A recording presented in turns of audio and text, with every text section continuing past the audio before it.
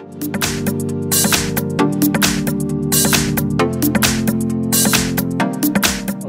In front of me is a Nokia 6.1 and today I will show you how to enable unknown sources. So start off, open up the settings app and here. And from here choose apps and notifications and then tap on advanced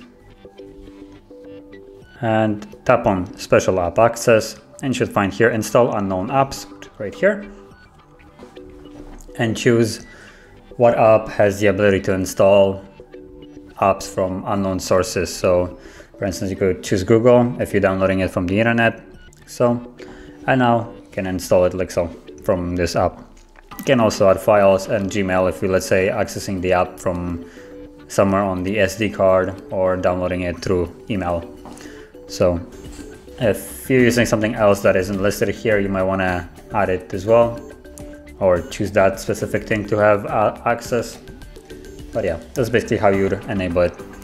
Now, if you found this very helpful, don't forget to hit like, subscribe, and thanks for watching.